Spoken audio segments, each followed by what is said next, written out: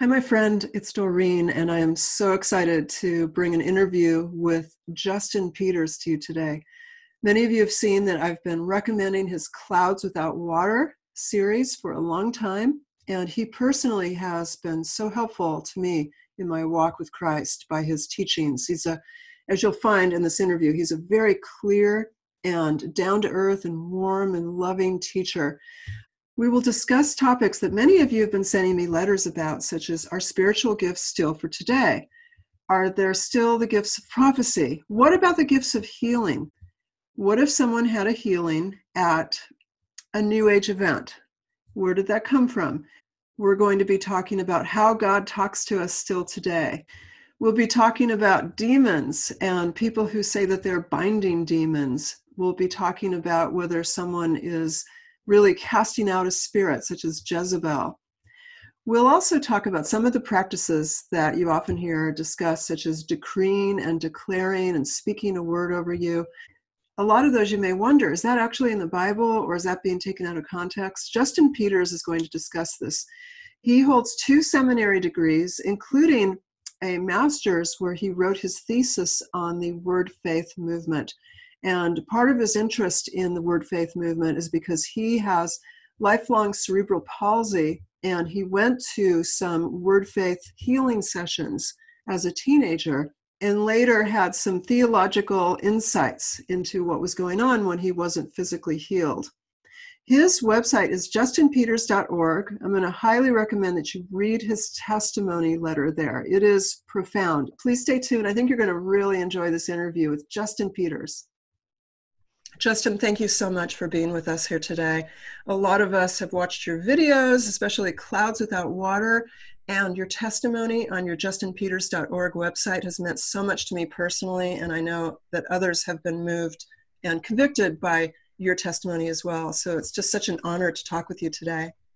Thank you so much, Doreen. I appreciate that very much. And rejoice in the work that the Lord has done in your life. It's very encouraging to me to hear as well. So it's an honor to be with you. Thank you. All glory to God. It wasn't anything to do with me. Indeed. I'm a Romans 9 poster child here. All of us. Yes, indeed. Yeah. So, Justin, I get a lot of letters from people who leave the New Age, as I was pulled out, and they go to church.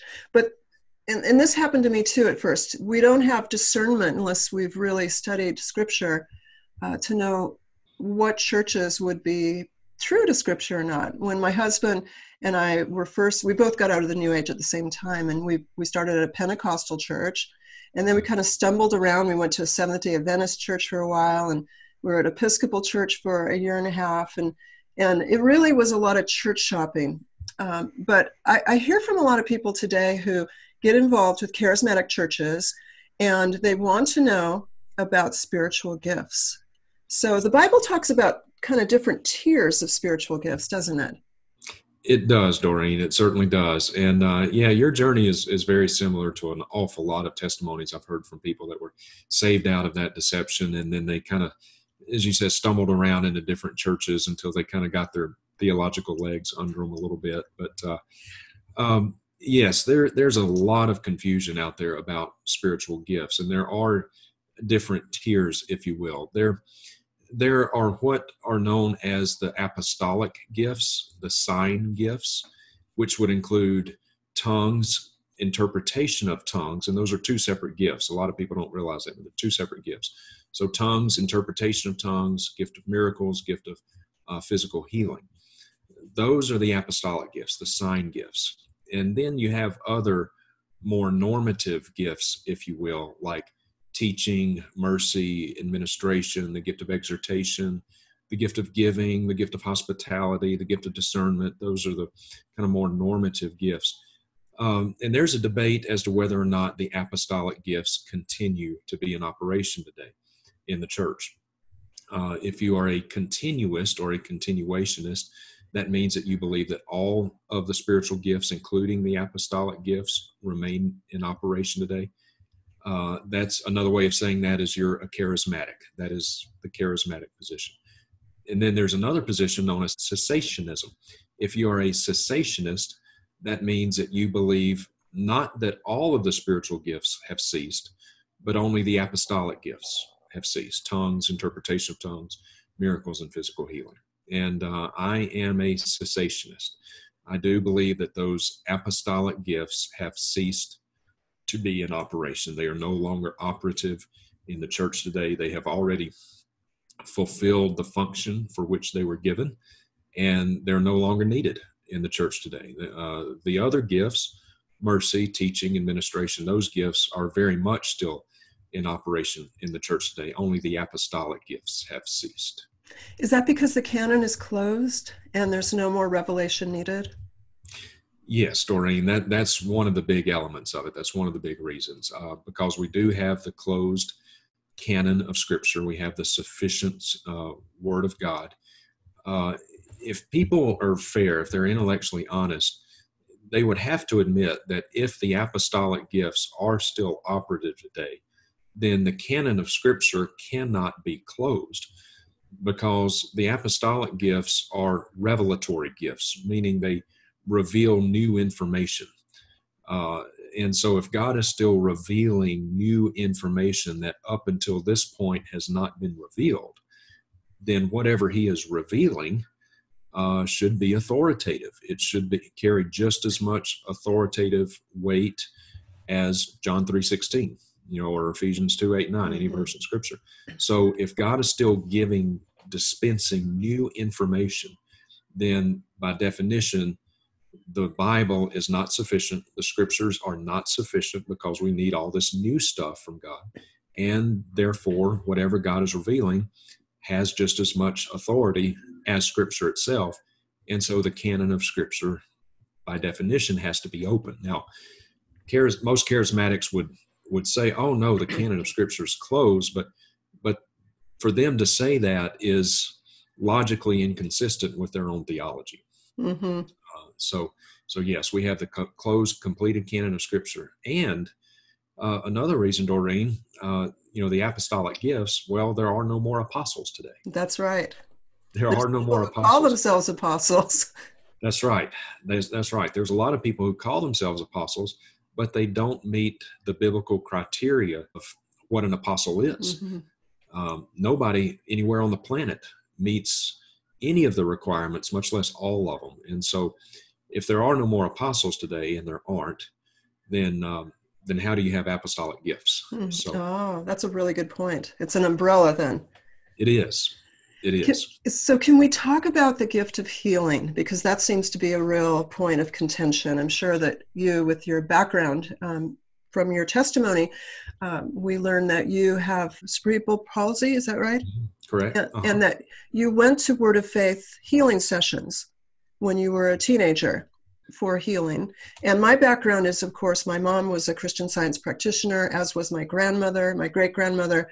And I did see healings happen. And people who write me say, but I've seen healings. Like they'll say, Reiki, I've gotten healed, or some shamanism, I've gotten healed. And in Christian Science, which is a false theology, it's part of Word of Faith from Phineas Quimby, right. There was healing. So I always refer people to that there's false signs and wonders, and the sorcerers in Pharaoh's court. But I wonder if you could also give me more information about how these false teachings lead to, it seems to be, some genuine healings. Yes, Doreen, that's a great question. So broadly speaking, there's two different kinds of quote unquote healings. You've got psychosomatic healing and organic healing. Psychosomatic healing, psycho, mind, soma, body, mind over body. Psychosomatic healings happen all the time. That's when someone has an illness or a malady that cannot be readily seen. Pain in your lower back, bursitis in your right shoulder, ringing in your ears, and fibromyalgia, one of these kind of things. It's not that people don't really feel something, but it's a malady that you can't readily see. But many of these kinds of conditions, not all of them, but many of them, you can gain temporary relief from just by a temporary rush of adrenaline, a rush of endorphins, a rush of emotion. And when you're in a closed environment with hundreds, maybe thousands of people, all believing the same thing, all they're being subjected to this emotionally charged music. They believe that the man or the woman up on stage claims to hear from God, or they believe they actually do hear from God. You can convince yourself that you feel better, and you do feel better for a little while until the euphoria subsides, a new day dawns, and the symptoms almost always reappear. It's the theological equivalent of a sugar pill. Okay, so it's a placebo effect. It's the placebo effect, right? And it's very, very well documented in medical literature. I mean, it's a real thing. Absolutely. And people aren't faking it. They actually do feel better. But it's not a real healing. Now, an organic healing would be a real healing, a healing that cannot be explained away just by a temporary rush of adrenaline. An amputee growing a new limb. You mentioned rightly that I have cerebral palsy. I was born with CP. I walk on crutches. And no matter how excited I get, no matter how good of a mood I'm in, no matter how happy I may be, if you take my crutches away from me, down goes Frazier. You know, I'm not going to walk. So those kinds of things, you know, if I were to instantly be healed of cerebral palsy, that would be an organic healing. If an amputee grew a new limb, that would be an organic healing. Someone born blind, all of a sudden with 20/20 vision instantly, that would be an organic healing. Those kind of healings don't happen at faith healing meetings. Benny Hinn doesn't have organic healings. He has an endless parade of psychosomatic healing. Now, I will say that, and this is going to get a little bit nuanced, but I believe this to be true, not only from Scripture, which is enough, of course, but also from observation. We know from Scripture that demons can, on occasion, inflict sickness. I was going to ask you about the spiritual warfare aspect. Yes, demons can inflict sickness. They have some ability to do that. Now, they only have, all the demons and Satan himself are on a short leash. Right. God's holding the other end of that leash.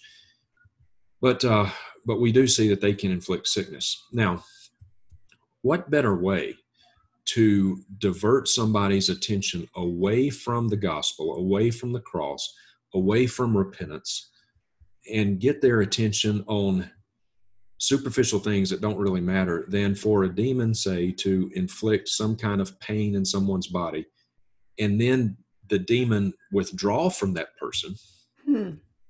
And the appearance is, oh, I've been healed, when in fact, that's not really what happened.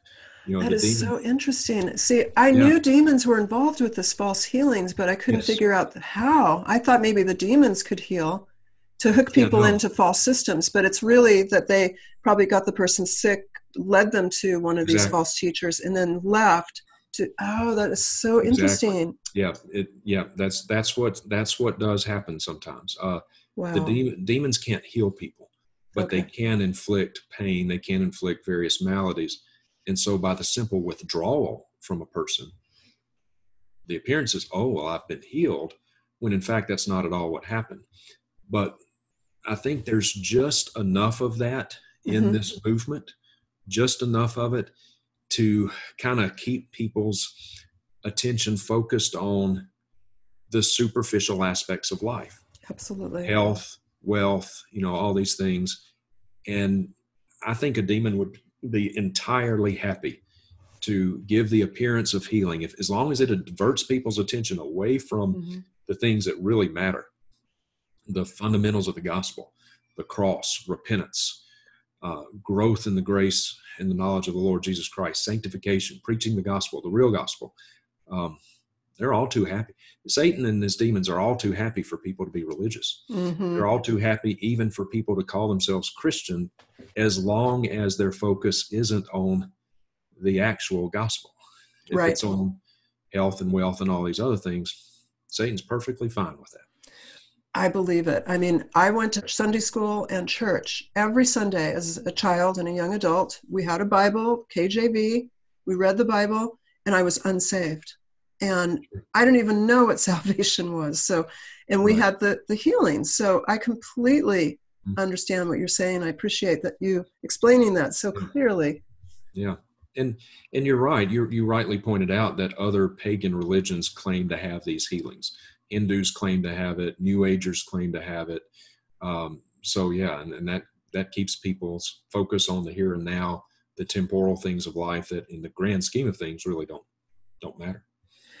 Thank you. Well, your Clouds Without Water videos, I've been suggesting and sending links to people for as long as I've been aware of them. And I'm so excited that you and our friend Lindsay Davis are giving a Clouds Without Water seminar right there. And someone says that you're going into the Lion's Den. You're going to Redding, California, Simpson University, March 20th through 21st, 2020. And if you're watching this video after those dates or you can't go, we'll have a link to justinpeters.org website on the description of this video, where you can purchase and watch Clouds Without Water, the latest version. It's a profound, clear teaching about the different type of word of faith and false teachings. And I understand you did was it your dissertation or your thesis on word of faith? I thought that was really interesting.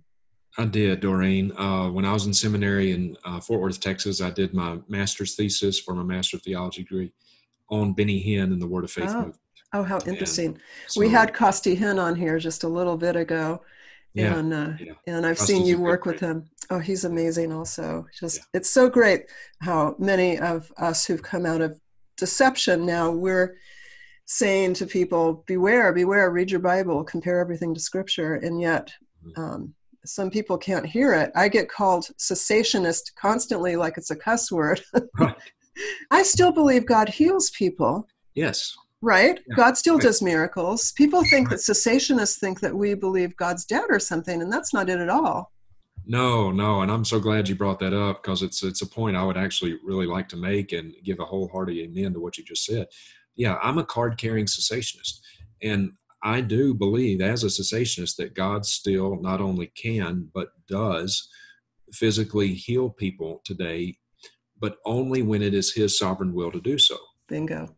And so, but when God heals someone, He just does it because it pleases Him to do it. That's not the same thing as someone claiming to have the gift of healing. Those are two totally different things we're talking about. That's comparing apples and oranges. When God heals people today, He just does it because it pleases Him to do it, and He does it. But that's not the same thing as someone claiming to possess the gift of healing. That's a totally different ballgame. Where does faith intersect with healing? Well, here's what I tell people. If you're in Christ, if you've been born again, you have passed from death to life, you have been adopted into the family of God. If you've been granted the faith to be saved, don't let anybody tell you don't have enough faith to be healed. Mm-hmm. Because being saved is by far the greatest miracle. The greatest miracle is not when the blind see, it's not when the lame walk. God could make me run like a deer right now if He wanted to, but that would pale in comparison to what He did for me when He saved me from my sin, when he took out my heart of stone, put in a heart of flesh, adopted me into His family. That's the greatest miracle of all. So don't let anybody tell you that you don't have enough faith to be healed. And really, when you think about it, it's a moot point. If you're in Christ, you're a new creature.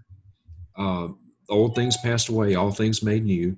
You belong to God, and He can and will do with you whatever He wants to do. Mm-hmm. So it's not a matter of whether or not you have enough faith to be healed. It's a moot point. If you're in Christ, God can and will do with you what He wants to do. I'm not against praying for God to heal people today. There's some people that I'm praying for right now that God would be merciful to, and in a physical sense, grant healing. But I think instead of spending all of our time, seemingly the vast majority of our time, praying for God to remove sickness, or to bring healing, maybe we should spend more time praying for things like this. Lord, sanctify me through this trial. Use this trial to grow me in the grace and knowledge of the Lord Christ. Use this trial to conform me more into the image of Christ. Help me to lean harder on you. Help me to carry your name in such a way through this suffering, carry your name in such a way that brings honor and glory to Christ. Maybe we should spend a little bit more time praying for things like that, rather than always praying, Lord, take this away. Amen. So. The inner healing. Yes. Yeah. Yes. And then, there's so many verses in the Bible that are conveniently ignored by these prosperity preachers, but one that comes to my mind immediately, David in Psalm 119:71, he says, "It is good for me that I was afflicted, that I might learn your statutes." The affliction in and of itself was not good, because it's all part of the fallen world, but it was good for David that he was afflicted so that he might learn the statutes of God in an experiential way, learn more about God, and be sanctified, conformed to his image. It is a reframing of suffering, isn't it? To see it as a way to bend toward God, rather than seeing it that, oh, you don't have enough faith, or you need to sow some seed money, or any of those false teachings. Yes, absolutely. Absolutely. And too, if I may, just for a minute, as a cessationist, a lot of you're right. A lot of times you're called a cessationist. I'm called a cessationist almost like it's a bad word. And one of the common accusations against us as cessationists is that, oh, you don't believe in the Holy Spirit. Oh, yes, I hear that too. You don't believe in the power of the Holy Spirit. You don't believe that God is active. To the contrary, I am absolutely confident in the power and the person of the Holy Spirit of God and his active work in our lives, in our progressive sanctification. And I believe, so to the contrary of this deistic view of God, like God just has removed himself and he's just kind of letting us go. He got things going, but then he just kind of withdrew himself. No, Scripture says that God upholds all things by the word of his power. As a cessationist, I am so confident in the active, sustaining work of God that I don't even like to say things like, well, God intervened here. Like, God intervened in this situation. Well, to say he intervened almost implies that most of the time he's just kind of up in heaven, twiddling his anthropomorphic thumbs without a whole lot to do. And every once in a while he intervenes. No, he upholds all things by the constant exertion of the word of his power. If God ever stopped working for a nanosecond, then the entire universe would vaporize. That's right. The entire universe would vaporize. He is constantly working. He's never resting. He's always at work. So I think that's something that really takes a lot of prayer and probably life experience to see that suffering is something God allows. Yes. And the doctrines of grace are difficult at first. I know you struggled with them. I did at first. And so it's something, if you're struggling with them, don't reject them out of hand. Study the Scripture, watch Justin Peters videos, watch R.C. Sproul videos, and you'll see it there. It's right there. God is sovereign over everything, and that includes some suffering, but he does it with mercy and grace. Yes, absolutely. Absolutely. One other thing that I hear from people who write to me from charismatic perspective is this language difference. It's kind of, they have this jargon, binding demons and decreeing and declaring. And I can find decreeing in Scripture, but not in the context that they are saying it. Right. Yeah, no, that's absolutely right, Doreen. Charismatics have a lot of lingo that has some tangential connection to Scripture, or maybe some phrases that they'll take out of context, but they assign, kind of like the Catholic Church does with biblical terms. They'll at some point use the right lingo, but they assign different meaning to those terms. And charismatics do that. They're infamous for doing that. They'll take biblical terms, but they'll redefine them and assign a meaning to them that just is not there. The only one who truly decrees is God. That is one of his immutable attributes.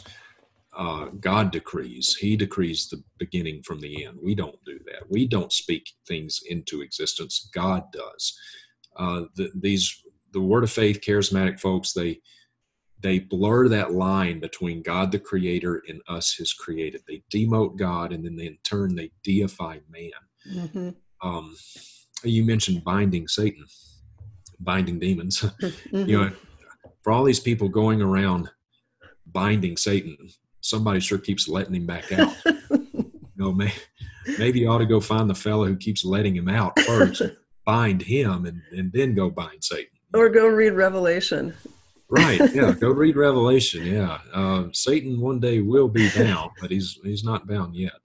That's so interesting. And there's all these spirits too. And when I was newly saved, I thought anyone who said they were Christian, they must know more than me. So when I heard about the Jezebel spirit and this spirit and this spirit, yeah. And I could see Jezebel. She's in the Bible, she's is either First or Second Kings, and then in Revelation, and so they're talking about casting out the Jezebel spirit and the spirit of the critical spirit and this spirit. But then I did a word study, Justin, and I looked for the names of spirits. I could find the spirit of heaviness in Isaiah 61:3 KJV. I could find the spirit of fear, just a few of them. Of course, the Holy Spirit. But I couldn't find Jezebel spirit as a phrase or any of these other names. Yeah. Help me out here, please. Yeah, that's right, Doreen. I mean, you listen to the charismatics and everything's got a spirit. You've got the spirit of alcohol. You got the spirit of pornography. You got the spirit of depression. You got the spirit of whatever, just on and on and on. And the religious spirit, that's a one I get called a lot, spirit, that I have a religious spirit. You probably get called that too. Oh, yeah, I've heard that one. I don't even know what that means. I don't either. I don't either. But yes, all of these things have spirits. And see, this is their way of absolving people from personal responsibility. Well, if you're an alcoholic, it's because you've got the demon of alcohol in your family bloodline. Your great-great-great-great-great-grandfather was a drunk, and he passed the demon of alcohol all throughout your bloodline. So you've got to break these generational curses. And if you've got this, if you're addicted to porn, you've got the demon of pornography. There's no such thing as the demon of porn. There's no such thing as a demon of alcohol. There's no such thing as a demon of anger. I mean, it's just, these are sin issues. And so saying that you've got to bind these demons or break generational curses, that is simply a way of getting around repentance. Mm-hmm. That's how you overcome various sins, not by binding some demon that doesn't even exist. Not that demons don't exist, but there's no such thing as a demon of alcohol. But or breaking generational curses. That's witchcraft. Right. That's pagan, as you well know. That's pagan theology. Mm-hmm. And so it absolves people of their responsibility to repent. There's a really good book. If I could give a shameless plug, it's not anything that I've done, but my former pastor up until we moved just a couple months ago, but Jim Osman, Osman, has written a really, really good book on spiritual warfare. It's called Truth or Territory. I saw that on your website store. Yeah. Mm-hmm. Yeah. Really good book. And it deals with all of these misguided charismatic notions of spiritual warfare, binding Satan, rebuking Satan, generational curses, spiritual mapping, all this kind of stuff. But yeah, it's a really helpful resource. We'll put a link here in the video description. Okay, great. That is great. This is so helpful. Thank you so much. Because when God pulled me out of the New Age, I had this idea that I would go into some sort of, very sanctified church, which I finally found. My husband and I go to a Reformed church where there's no New Age nonsense at all. But gosh, it was a long road to get there and figure it out. So when we were first kind of stumbling around with these different churches, we were shocked that exactly what we had left in the New Age was there in these churches, these buildings that say Christian Church on the front. And we kind of felt ripped off. We felt like there's all these false teachings. One of them that really upset me, because I was very involved with the psychic part of New Age, where I was giving psychic readings and teaching psychic readings. I've repented. I've apologized to everyone. And if you haven't seen my apology, I apologize. And so the way we were giving psychic readings is basically saying whatever popped in our head and saying that was from an angel or a spirit guide. And our friend Lindsay Davis, as you know, she went to Bethel Supernatural School of Ministry, and that's what they taught her to prophesy was Yeah. by saying whatever popped in her head. And so there's all these, and I'm going to put air quotes around them for anyone who's listening, not watching, prophets and prophetesses at churches. And it's identical, Justin, to what I came out of at the New Age expos. But Yes. those psychics would call themselves psychics. These people are calling themselves Christian biblical prophets. And so I'm very concerned about prophet. And so people, then they get on my case. Don't you believe in prophecy? It's in the Bible. The end times, daughters and sons will be prophesying. And so I wonder if you could help me out again to unpack this whole issue of prophecy for today. Yes. Yes. Well, it kind of goes back to something we were talking about a little bit ago with there not being any more apostles today. If there are no more apostles today, and there aren't, then there cannot be any more prophets today, because the prophets and the apostles operated under the same authority. They were held to the same standard. And Paul tells us in Ephesians that the church was built upon the foundation of the apostles and the prophets. And when you build a building, you lay a foundation once and you build on top of that. So there are no more prophets today in the sense of foretelling the future, in the sense of people saying, like an Isaiah or a Jeremiah, the word of the Lord came to me. Those prophets are no longer in operation. They're the New Testament prophets. They are, like John and even Agabus and all they're no longer around today because there are no more apostles, there are no more prophets. Now, people they'll all point to Joel chapter 2, and Joel's prophecy that Peter quoted in his sermon in Acts chapter 2.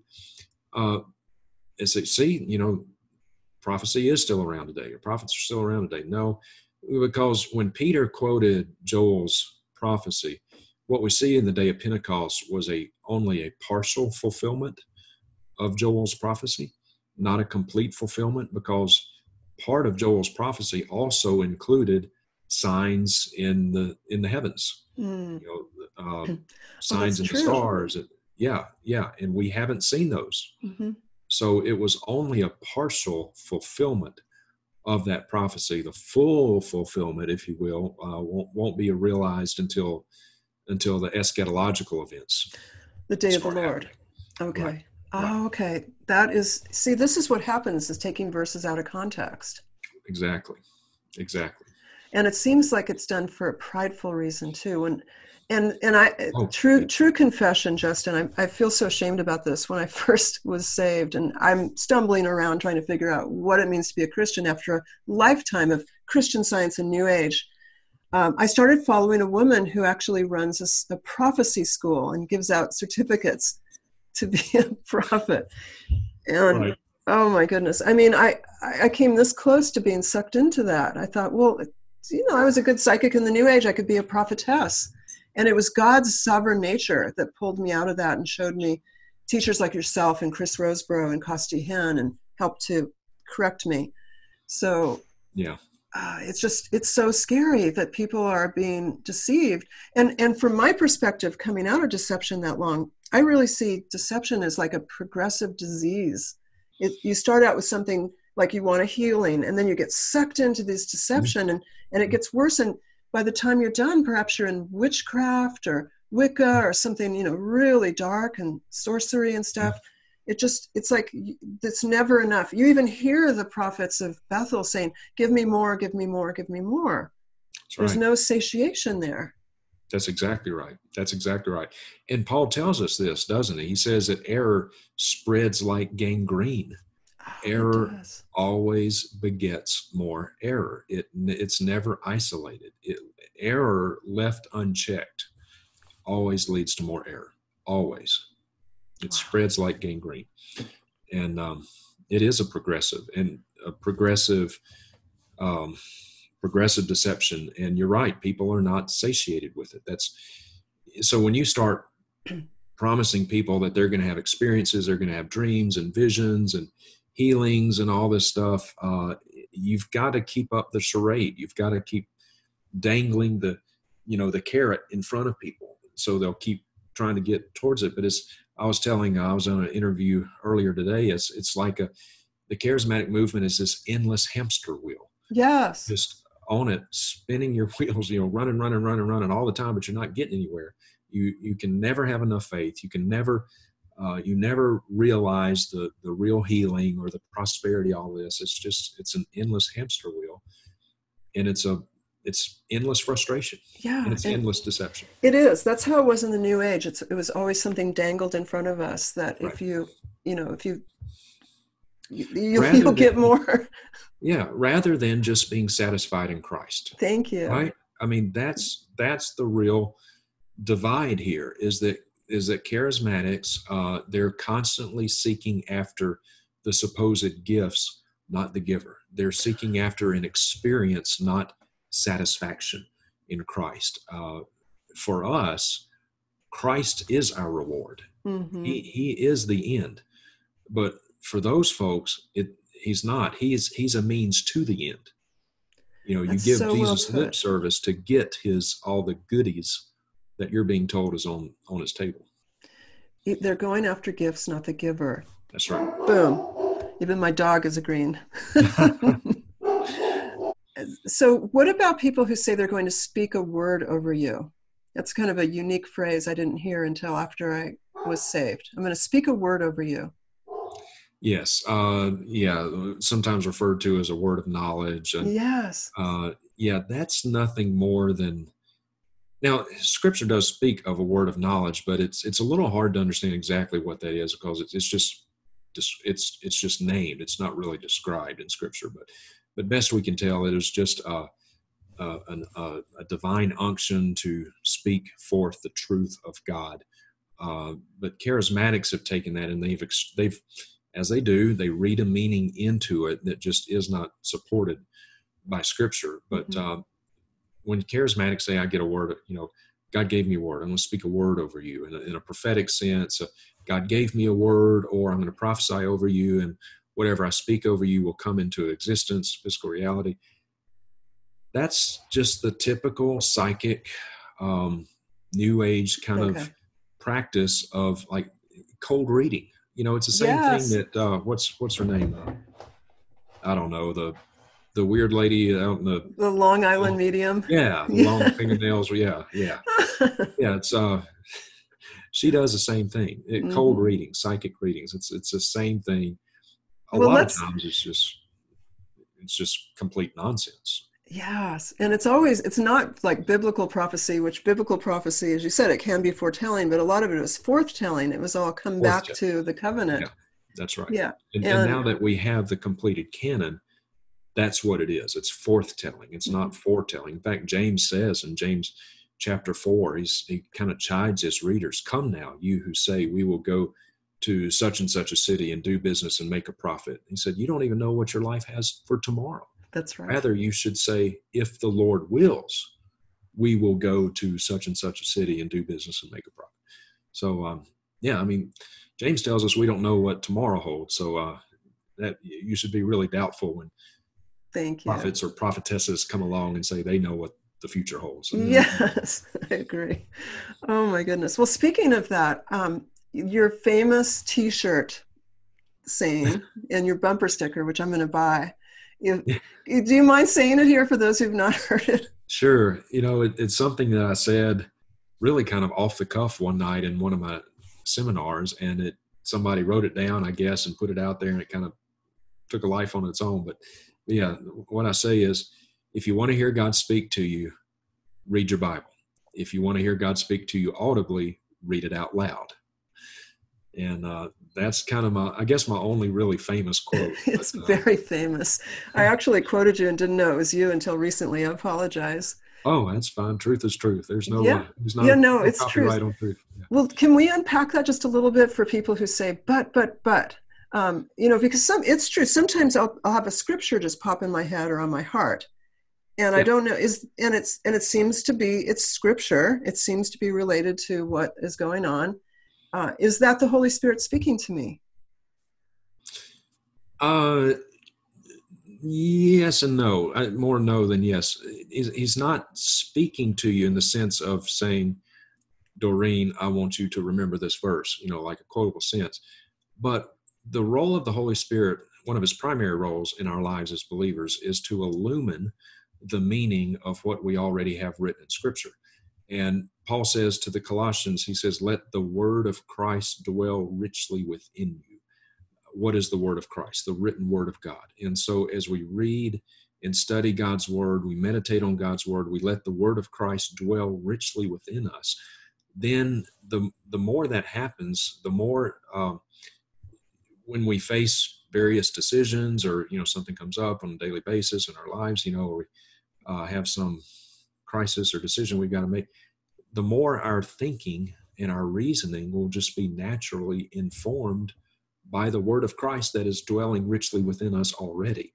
And so that's just our informed minds, our minds that are saturated with the word of God. Then our minds will go to that just naturally. So it's not God speaking. It's not special revelation. It's not special revelation, right? It's the word of Christ dwelling richly within us. It is, when we get to a situation and, this is what Scripture says about this. Mm-hmm. This is the principle. This is what I've learned from Scripture. And this is how it applies to this. So that's all it is. It's not special revelation. That's well said. You have such a great way of unpacking complex ideas and thoughts and really clearly, plainly explaining them. So thank you for that. Sure. The gift of teaching, right? I think so. I think that's my gift. Mm-hmm. That's what Kathy tells me. That's what I vote for that. Yeah. So speaking of this is a topic that I get a lot of questions about, and I've used the link to your videos on this topic. So please forgive me if I'm asking you to repeat yourself. But a lot of people who really consider themselves scripturally sound, they are Bible believing, and they start the day reading Jesus Calling. Please help us. Okay. Great question. Yes. So Jesus Calling, this is the hottest selling devotional book on the market and has been for, I think it came out in 2011 or 2012. Millions and millions of copies, and now there's all these spin-offs. There's Jesus Calling, Jesus Calling teenagers, Jesus Calling moms, Jesus Calling, three-legged ballerinas. I mean, there's just all these spin-offs. It's written by Sarah Young, and Sarah Young got her inspiration by reading God Calling, and you're probably familiar with that book, God Calling. Yeah. Written by two anonymous female mystics, and they claim to learn how to hear the voice of God. Like they tuned in to just the right frequency, and when they did, God started calling them, and they wrote down what He said. This was the inspiration for Sarah Young to write Jesus Calling. She also claimed to learn how to tune in to just the right frequency, and then Jesus started calling her. And she, in the introduction of her book, she says, with pen in hand, I began writing down whatever I believed He was saying. So that's automatic writing. That comes straight from the New Age and occult. That's right. That's exactly right. Sarah Young, that's the whole book of Jesus Calling. All of those 365 devotionals are written in the first person for Jesus. I, Jesus, am such and such. I will do this. I will do that. They're all written in the first person for Jesus.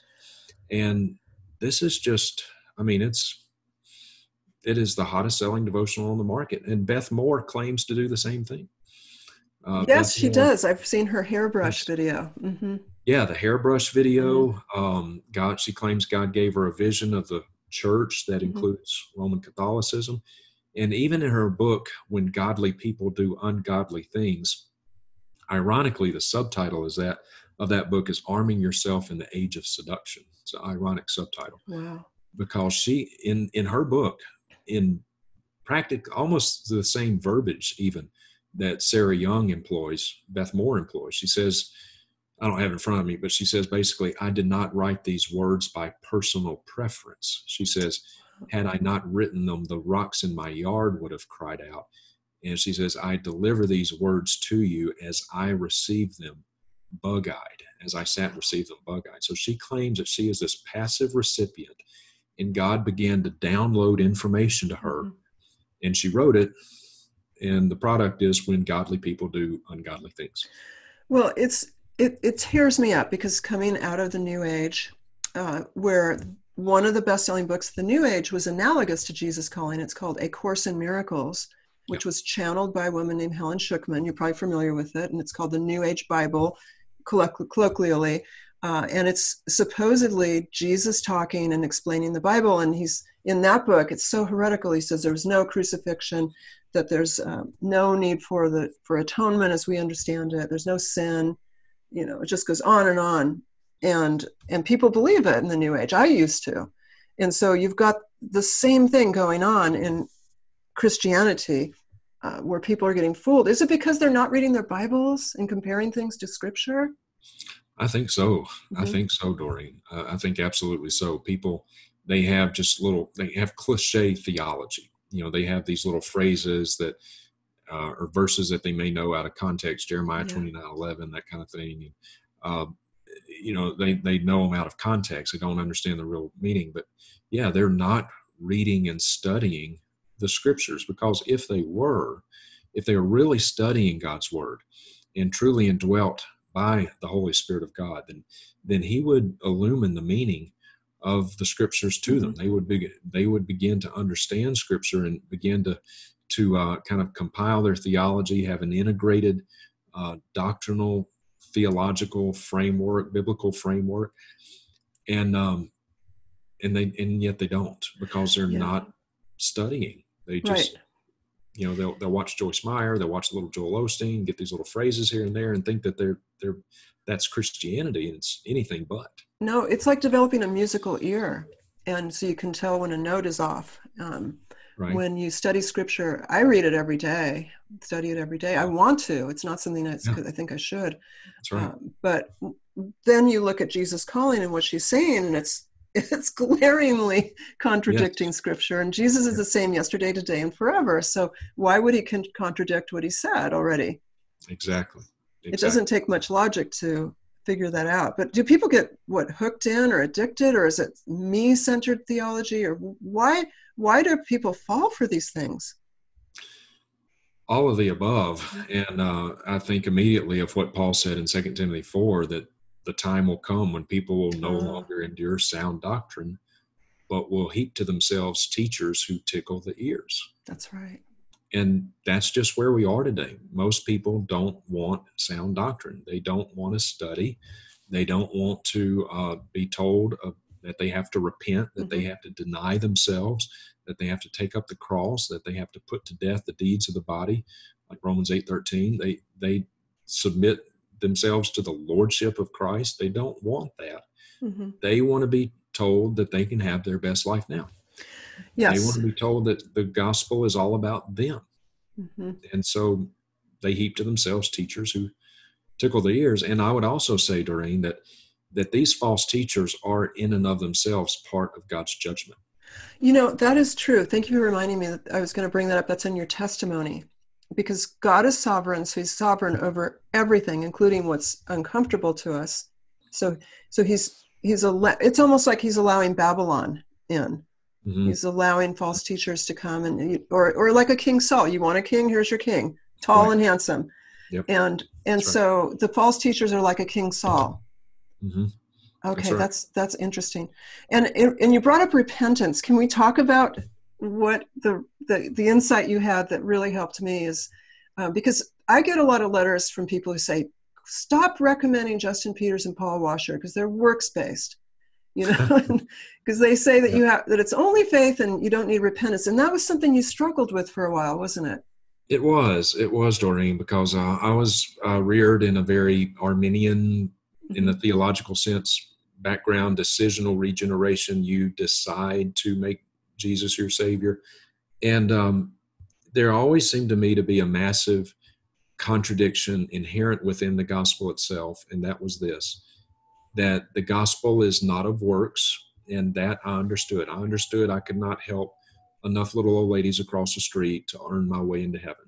That made sense to me. Works are as filthy rags. Okay, that made sense. But then in order to be saved, I would also hear people teach that we've got to repent, which is doing something. Right. and I thought that repentance was just willing yourself to turn away from certain sins, pull yourself up by your bootstraps and just, give it a good college try and make yourself, will yourself to turn away from certain sins. And so there was this massive contradiction. How on the one hand can we say that salvation is not of works, but then in order to be saved, we've got to repent, which is doing the work.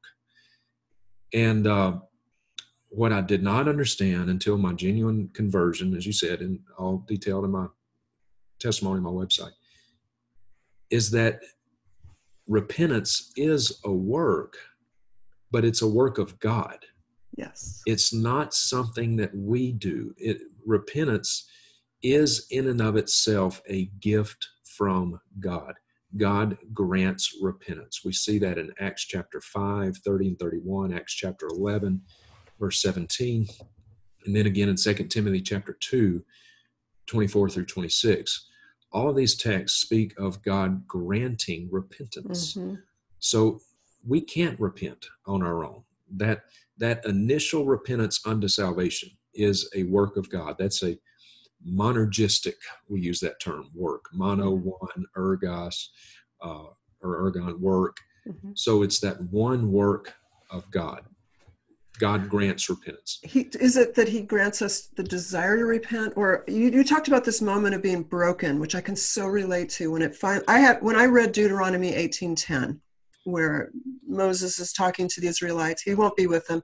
He's telling them they're about to go into this pagan land. Don't be like the Canaanites. Don't do fortune telling. Don't do mediumship. Don't do sorcery or interpret omens or signs. It's an abomination to the Lord. And that verse broke me. And I was on my knees, I think about 3 days, just weeping. And so that moment of that insight, that's the gift from God, right? Yes. Yes, that's right. That is a gift of God. In repentance, it is granted by God. It is accompanied by what Paul describes in 2 Corinthians chapter 7, a godly sorrow. Yes. A godly sorrow over sin. And this is something that I wish I could just shout from the rooftops and everybody would hear, is that there's two different kinds of sorrow over sin. There's a worldly sorrow and a godly sorrow. Paul speaks about it in 2 Corinthians 7. A worldly sorrow, Paul says, leads to death. A worldly sorrow is nothing more than a guilty conscience. Mm-hmm. A worldly sorrow is the kind of sorrow that says this: what would happen to me if my sins were exposed? What would be the consequences to me?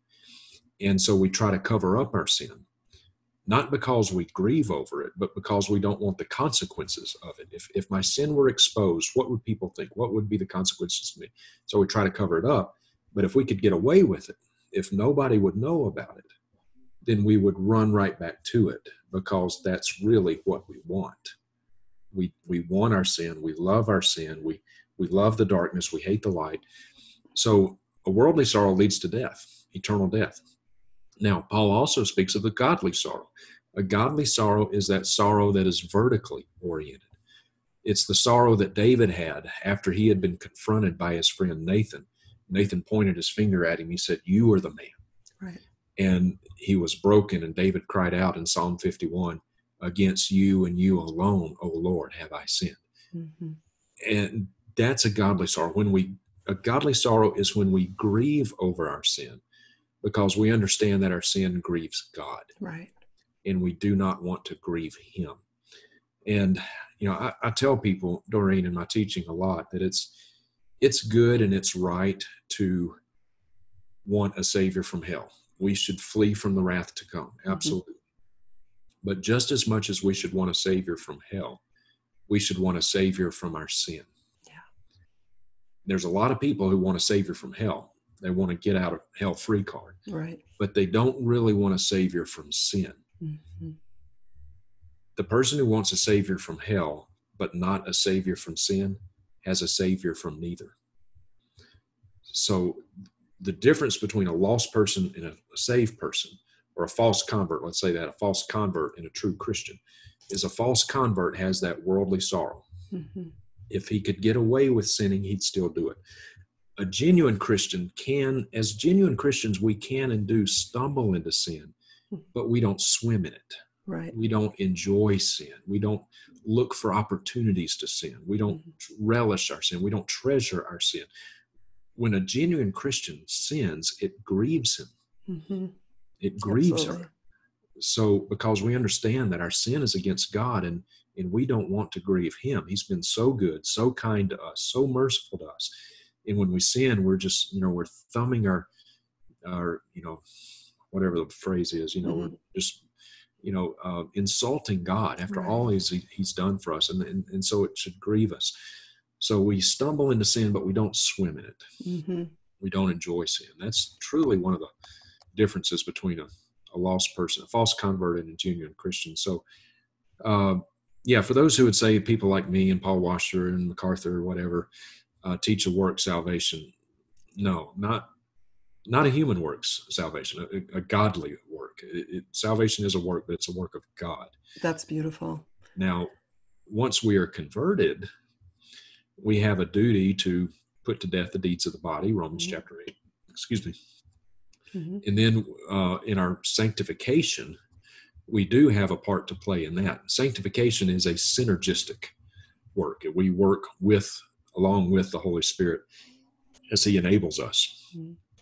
The disciplines of being a Christian, studying Scripture, obeying Christ, putting to death the deeds of the body. So it's an ongoing kind of repentance that we can do as part of our sanctification. But that initial repentance unto salvation, that's all of God. Right. All of God. It's so beautifully put. I love your analogy that you could have an alcoholic man who's a chronic liar and put him on a desert isle where there's no one to lie to, no other person, and no alcohol. So he seems to be without sin. Right. But the moment there's another person or alcohol, he's going to go right back. It's not genuine repentance. That's right. Yeah. And repentance bears fruit. There's fruit in keeping with repentance. See, repentance is, we hear all the time, is the Greek word metanoia, which means a change of mind. And that's true. That is what metanoia means, a change of mind. But the full meaning of a word is not always determined by the dictionary or the lexicon. The full meaning of the word is determined by the Holy Spirit, because he is the one who uses the words. He's the one who puts those words into their context, and he is the one who determines the full meaning of a word, not the lexicon. And we know from Scripture, from the context of metanoia, that it bears fruit, right? That's what Paul said to King Agrippa in Acts 26. It's what John the Baptist said in Matthew chapter 3. Real repentance bears fruit. It's a change in our mind, but everything about us has changed. Our minds are changed, but our hearts are changed. Our affections are changed. Our desires are changed. And when our affections and desires are changed, there will be inevitable fruit in keeping with that repentance. Amen. So well said. Thank you. Do you have time for one more question? Sure. Okay, thank you. The Bible's filled with people receiving dreams from God. And so I wonder if you could talk about if dreams from God are still for today. Yes, great question. And in short, no, they're not. Hebrews 1 and 2, I think, puts the brakes on this.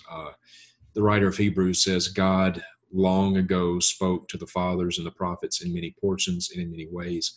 But in these last days, he has spoken to us in his Son. Mm-hmm. So the writer of Hebrews is saying, in the old days, God spoke in a lot of different ways. He spoke in dreams. He spoke in visions. He spoke in burning bushes. He spoke on one occasion in a talking donkey. All right. So he did speak in many different portions and in many different ways. But in these last days, says the writer of Hebrews, he has spoken to us in his Son. Jesus is the final speaking of God. Everything that God has to say, he has said in his Son, Jesus Christ, and we have a perfect, inerrant, infallible, all-sufficient record of that in his word. So Jesus is the final speaking of God. And people say, oh, well, Jesus is the same yesterday, today, and forever. If God spoke in dreams and visions back then, and he never changes, and how can you say he's not doing that now? Well, that's a misunderstanding. It's a basic, fundamental misunderstanding of what we call the immutability of God, that God does not change. Christ does not change. It's not that God has changed. It's not that his character and his nature has changed. It's simply that his revelation has progressed through the centuries, culminating in the person and work of Christ. Mm-hmm. So his character and his nature, unchanged from eternity past. His revelation, though, has progressed.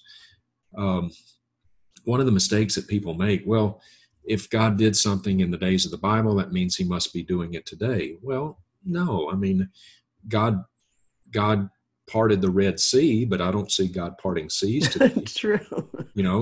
God made a donkey talk in Numbers 22, but I haven't seen any talking donkeys lately. And if you are seeing talking donkeys, we probably need to spend some time in Ephesians chapter 5 and run off the suds. So, so it's a basic fundamental flaw, that a logical flaw that people make. I love it. Thank you. You are such a clear speaker. And again, if you're watching this before March 2020, do consider going to Redding, California, the Hive's Nest, the mothership of Bethel. Yeah, right. You've heard Justin talking about Bethel. You've seen a lot of videos that I've done about Bethel. And so it's March 20th through 21st, 2020, Simpson University, Redding, with our good friend Lindsay Davis. So that's going to be, and it's free, right? Yes. As far as I know, it's free. Yeah. First come, first serve. The more the merrier. That's going to, and we pray that some Bethel students go and hear the truth. I really want that. And if I may, if there happens to be any Bethel students that are watching this, know that I would love for you to come. I really would. I would love for you to come and just listen and hear me out. Open your mind to the truth of what God's word really has to say. I don't hate you if you're a Bethel student, not at all. I would love to see you come out of this deception and come into a right understanding of who Christ really is. So Amen. Please do come. Beautiful. Thank you so much. And can I trouble you or ask you to please pray out our video today? Sure. Thank you. Father, we're grateful for this time that you've given to us, and how we rest in the sufficiency, not only the inerrancy, but the sufficiency of your word. I thank you for Doreen. I thank you for the marvelous work that you've done in her life and bringing her out of what was pagan deception, and even in her early years of kind of meandering around in the charismatic movement. Not that in and of itself was good, but in your good providence, you helped her to understand that the pagan notions are alive and well in so much of what is being called Christianity, but it's not Christianity. So I pray, Lord, that your Holy Spirit would continue to call your sheep out of the deception, pull them away from the wolves.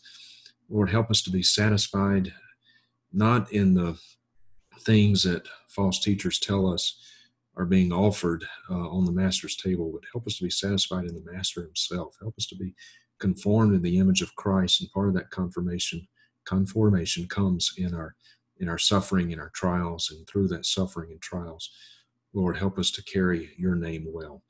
I pray for Doreen. I pray for her continued ministry to all these ladies that she is reaching, and pray that you would bear good fruit in that, all for the glory of Christ.